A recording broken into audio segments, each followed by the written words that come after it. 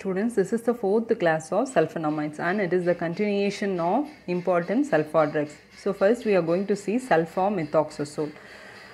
So this is the basic nucleus present in the sulfonamide. So what is that? Sulfanilamide group. So here we have a benzene ring, here NH2, SO2, NH. So this is called as sulfanilamide group. With the sulfanilamide group, what is attached? This ring is called as isoxazole. So according to priority order, oxygen is getting higher priority because OASN, that would be the order. So oxygen is getting higher priority. So 1, 2, 3, 4, 5. So methyl group is attached with the fifth position of isoxazole. And here this isoxazole is connected to NH at the third position.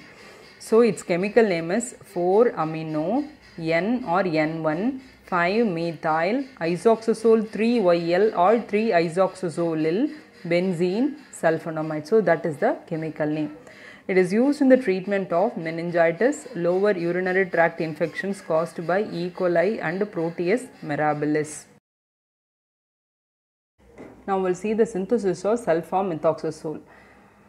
There will be two steps for the synthesis. One is preparation of 3-amino 5-methyl isoxazole. So here we have taken carboxymidoacetone as a starting material. Why? Because this is called as amide. CONH2 is called amide or carboxamide, and this part, no, this is called as acetone. So that's why totally it can be called carboxymidoacetone. That one on reaction with hydroxylamine, what happens? O combines with H2 and removed as water. That's why that NOH is added here and we are getting oxime derivative.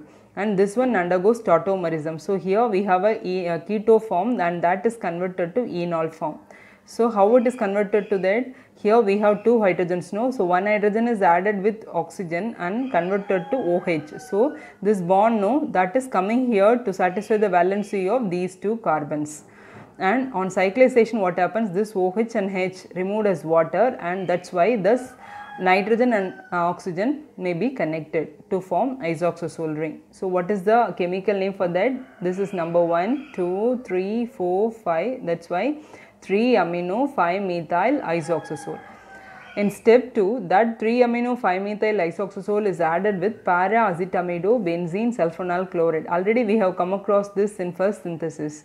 So by the addition of these two, this H and Cl is removed as HCl and SO2 is added with NH and we are getting this one. Then on hydrolysis by means of sodium hydroxide, this acetamido part is hydrolyzed and we are getting NH2. So that is called as sulfamethoxazole. Next drug is sulfadiazine.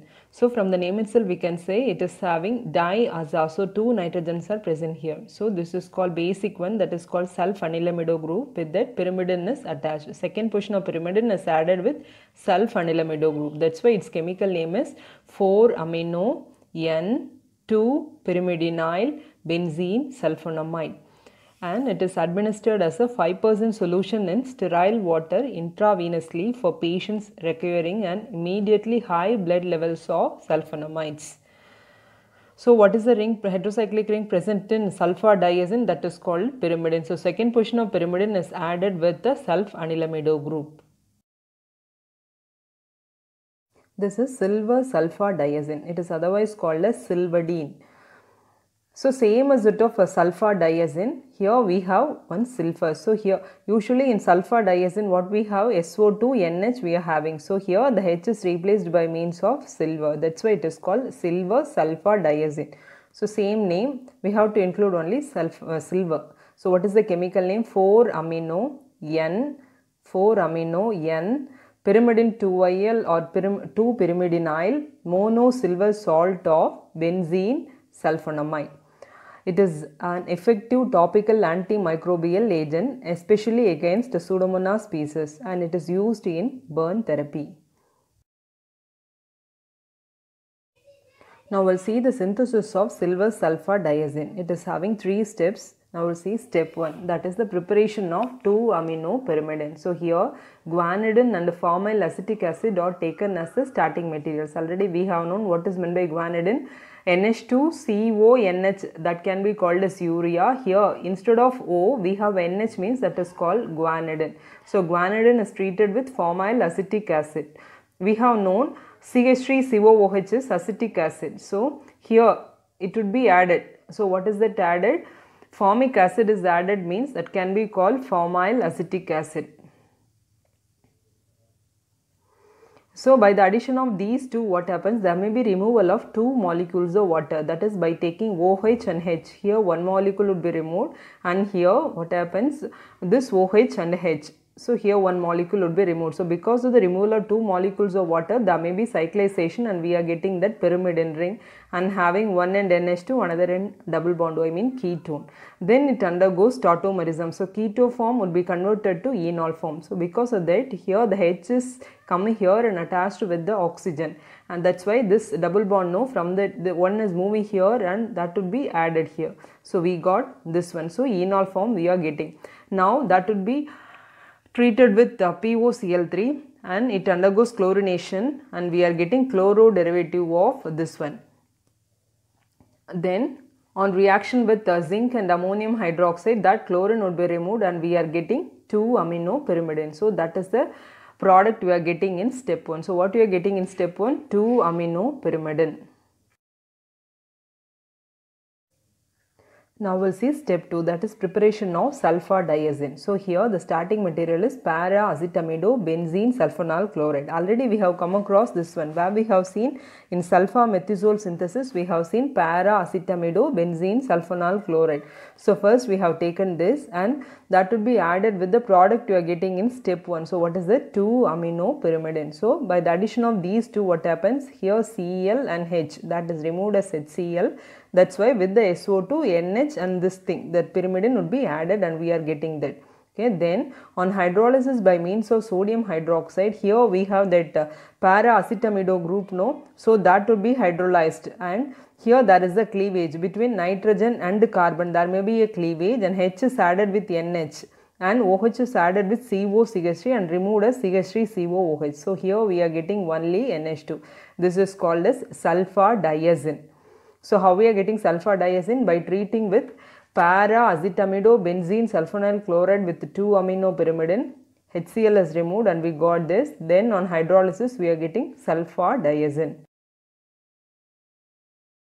Third step is preparation of silver sulfadiazine. So with the sulfadiazine, simply silver is added. By the addition, what happens? H is replaced by means of silver, and we are getting silver sulfadiazine.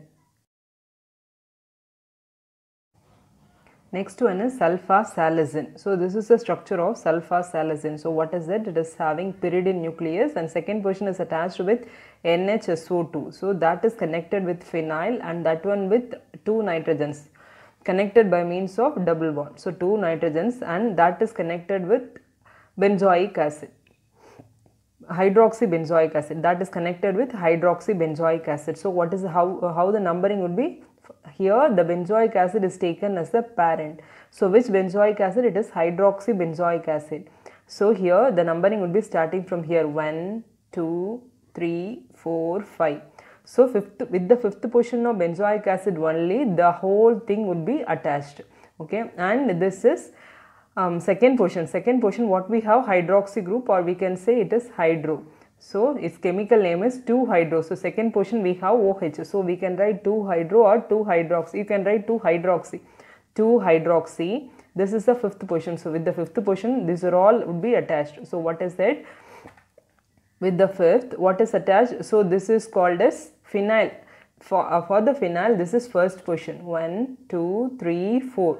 So in the phenyl, fourth position only we are adding. It would be added with the pyridine amino group, sulfonyl group. That's why 5 open bracket 4, in that what it is? Pyridine. So second position of pyridine is added with that. That's why 2 pyridinyl amino sulfonyl phenyl azo, or we can say diazobenzoic acid. So that is the chemical name.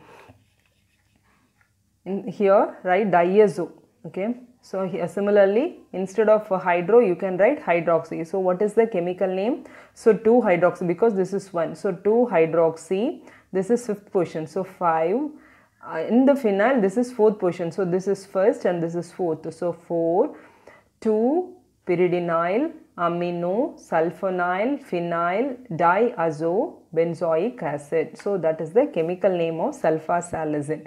And this sulfasalazine, no, this is a prodrug and it can be broken down into meta-aminosalicylic acid and sulfapyridine by means of the enzyme called azoreductase. So this azoreductase enzyme cleaves this one into two products. How it is cleaving? Here we have double bond, no, between two nitrogens, so that would be cleaved, and that would be cleaved, and here what happens, two hydrogens are added with this nitrogen and two hydrogens are added with this nitrogen, so we are getting two products.